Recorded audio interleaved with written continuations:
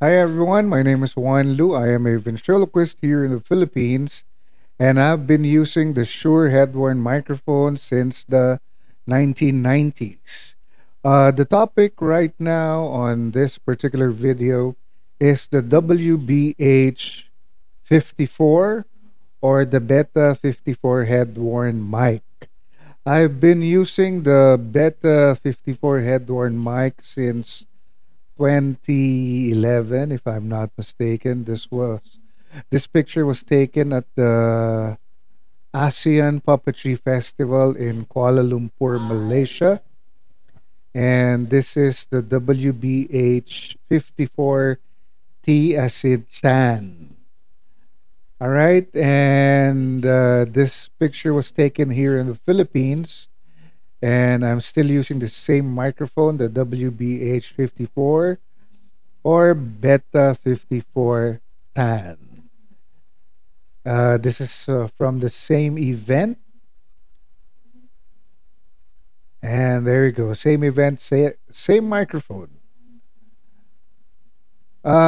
Here on this picture, you can see the WBH54B or the Beta 54 Headworn mic in black. This was my second WBH 54 microphone, and I love the WBH 54 microphone because, well, it picks up my voice as a ventriloquist real well, and I don't really have to shout. And I love the WBH 54. Now, as you can see in this photo,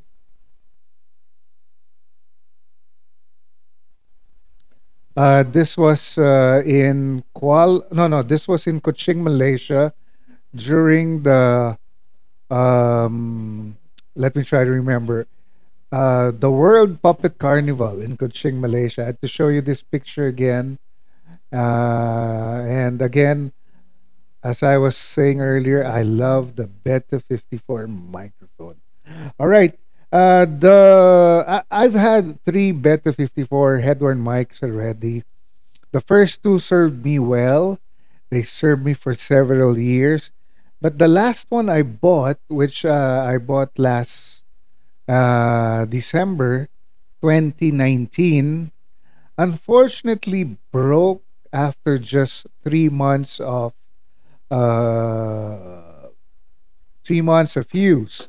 I'm not sure what really happened, but what I noticed, what I noticed from the packaging of the first two WBH54 that I've had is the color of the foam is different from the mic I recently bought. Aside from the phone padding, the canister. The canister is also much different from my recent purchase. I'd like to show you the foam and the case of the recent WBH54 that I bought. It doesn't really show on this camera, but there's a big difference in the color of the foam. Now, it doesn't really matter, it's just the foam. What's interesting for me is uh, the canister. The canister, there you go. And I'd like to show you the canister of the first two mics that I had. Okay, this is the original canister, and this is from the one I recently bought. All right.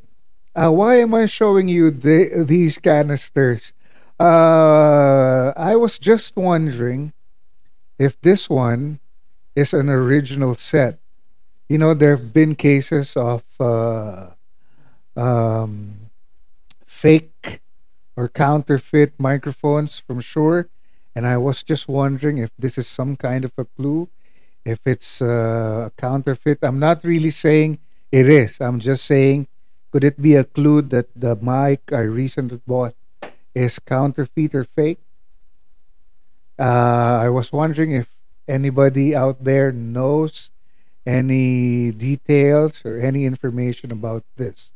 What I noticed from the last Beta 54 microphone containing this canister is it didn't really sound well. Didn't really sound very well. It, like the first two Beta 54 microphones that I had. Okay. So I was thinking I might have bought a fake or counterfeit mic. I'm not really sure. And I'm not saying they are.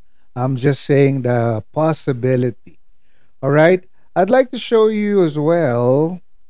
This is the packaging for the one my recent WBH54 mic. There you go. And I bought it from a dealer, a Shure dealer from Canada. All right. There we go. If you notice the canister. So I'm not really saying it's 100. I'm not really saying it's fake. I'm not even sure. I'm just saying there might be someone out there who knows anything about this. For all we know, this is the new canister. This is the new canister that Shure uses, and I don't really mind. All right. I'm just saying that because my mic broke and just after 3 months, there's a good possibility that I bought a fake mic, although I confess I am not really sure. And I was wondering if this canister would serve as a clue.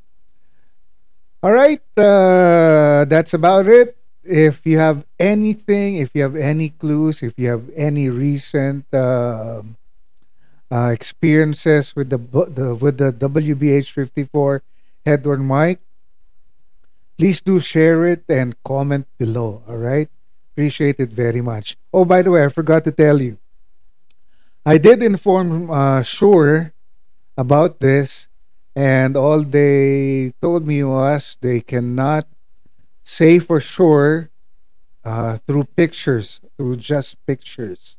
So they said their team will get in touch with me, or I should get in touch with the team who handles these issues of fake microphones.